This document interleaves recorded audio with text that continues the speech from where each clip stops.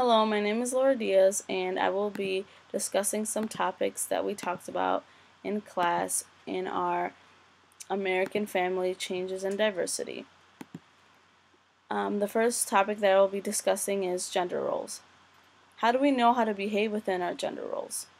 How do we know what is appropriate and acceptable for boys and girls, men and women? According to Risman and Seal in their research, Betwixt and Between, Gender Contradictions in Middle Schoolers, through interviewing middle school children, they found that girls were able to and also encouraged to cross gender boundaries. However, boys were not given the same opportunity. In fact, boys are ridiculed and forced back into their stereotypical manly roles. How should we change this perspective in our society and move towards males being allowed to do the same thing as women? Since we are trained to think and act a certain way from a very young age, is it possible to engrave a new way of thinking so that both genders can feel free to act in any way regardless of their gender? Part of growing up, children experience hardships from bullying and not fitting in. Oftentimes, they are ridiculed and taught to stick with what their gender roles are. For example, if boys act too feminine or want to play with Barbies, they are ridiculed and taunted. Remarks such as gay and fag are used and have a negative connotation. Yet, many adolescents don't even realize what the true meaning behind these words are. How could these homophobic thoughts be viewed in a more positive light in terms of educating our youth so they can understand how they can lead to stereotypical gender roles? The media plays such an important role in our lives. So, what can we do to actively change the way that our society portrays how homophobia is accepted? During the time of the Great Depression, men were the breadwinners and the women were the caretakers of the family.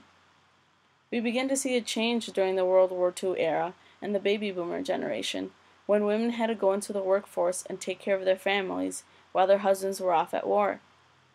We have come a long way since then, and now we have families who are more egalitarian.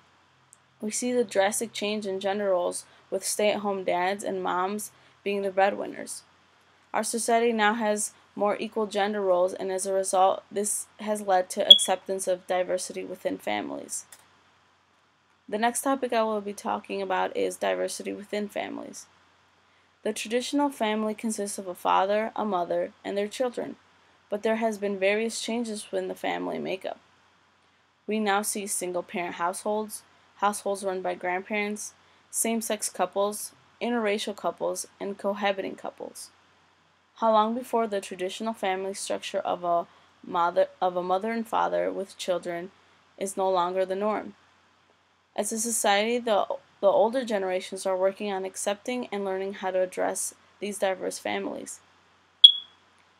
How do we use all of these changes and views to teach the younger generations about acceptance and tolerance?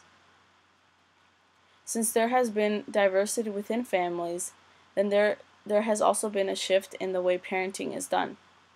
According to Coleman in Parenting Adult Children in the 21st Century, in the past, once kids moved out of their home, they were thrown into the real world and were able to start their own lives independently.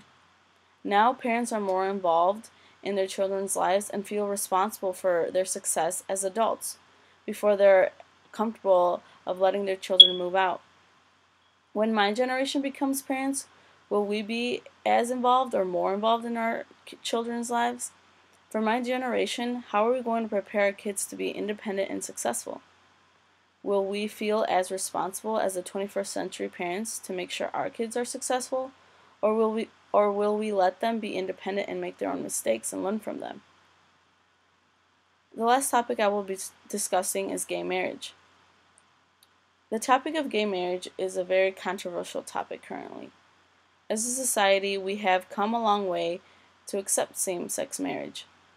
For example, many states have passed laws to allow same-sex marriages. So, will there ever be a point where every state in the United States allows gay marriage? According to Mundy in the article, The Gay Guide to Wedded Bliss concluded that same-sex couples are happier than straight couples because they are more egalitarian and do not have to worry about fulfilling their gender roles. Instead, they focus on what each person is better at and what their talents are. How could heterosexual couples learn from gay couples to live a happier relationship and have less conflict? Will gay marriage ever be a primary example of what a successful and happy relationship would be like?